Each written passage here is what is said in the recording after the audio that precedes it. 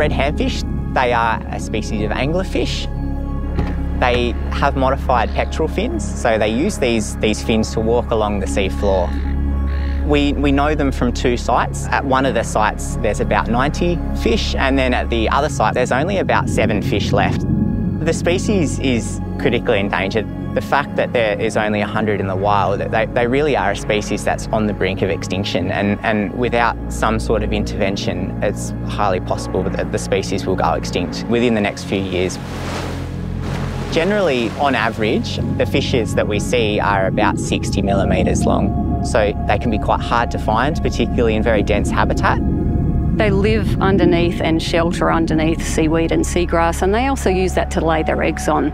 And what we're seeing at our sites is removal of the seaweed habitat by this increase in native urchins, which simply just eat the seaweed. The urchins are a native species, and their numbers have increased through top-down removal of predators. So indirectly removal of the lobsters. So yes, humans have been responsible for the decline of this species, but the site is also really close to urban areas, so we have a whole bunch of other impacts that are acting at that site. Through the partnership with FAME, the scope and the scale of this project has increased so much that we can now do 4 key aspects that are fundamentally important to recovering red handfish populations.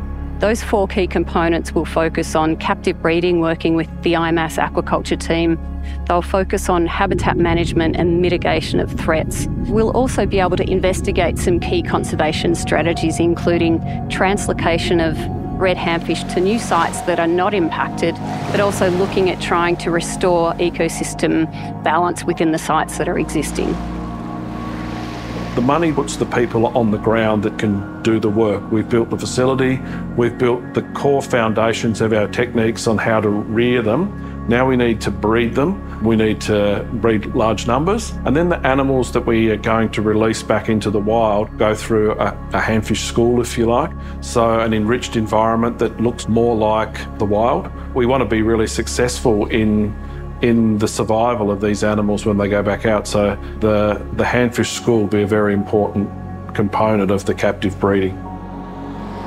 The world is now facing really significant species declines at rates that are accelerated beyond what we've ever seen before, and this represents another step in that direction if we don't move to do something about it. Being in Tasmania, there's always the risk of a repeat thylacine going extinct, and we don't want to see that with another Tasmanian species in the red handfish as well.